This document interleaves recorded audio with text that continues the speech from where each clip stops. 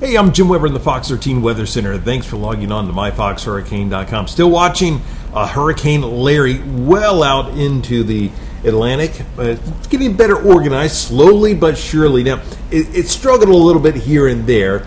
Hurricane Center discussing about the eye wall structure in the closed center of circulation. And it does look like it is purely closed everything off just right. So that is probably one of the reasons we haven't really seen a rapid intensification to this system. But it does look like conditions will remain favorable, that we're going to see more intensification with this as we go through the coming days. So right now, winds are at 90 miles an hour. It's moving towards the west-northwest at 16 miles an hour. Watch this forecast track as we go through the next few days. We continue to see this intensify. Category 3, Category 4, so we are talking about a major hurricane. Now, you look at that track, and you notice towards the end of that track, you're seeing Bermuda out there.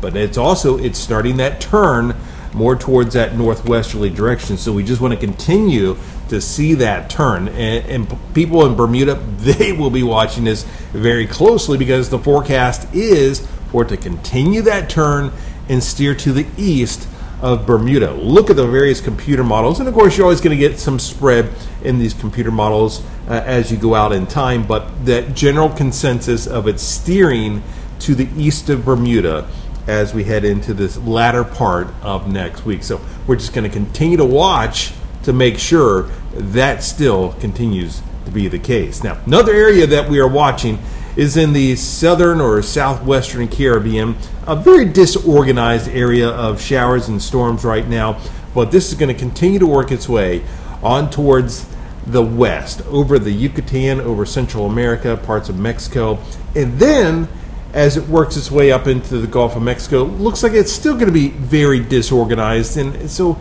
over the weekend, not expecting anything to happen with this. Really why we're talking about it is because we're starting to see some models like the GFS and the European kind of saying this might hang out for several days, and eventually, we all know this, if you get something that hangs out in the Gulf of Mexico long enough, it can start to be a problem. So here it is on the GFS, and you're really not seeing anything. It remains very disorganized as we go through Saturday, Sunday, into Monday. You're starting to see maybe a little hint of an area of lower pressure across the western Gulf of Mexico. Notice it working its way up towards Louisiana, and then it just kind of bounces around. So we're seeing kind of a couple of different ideas here. You see the GFS, what it does is it brings this very weak area up to the north and then just kind of rides it back towards the east a little bit. Now we look at the European, and it kind of has that same idea, but it takes it right up into, say, eastern Texas. So not saying any of this is going to happen, but it's one of those ideas that if you get something that hangs out long enough in the Gulf of Mexico,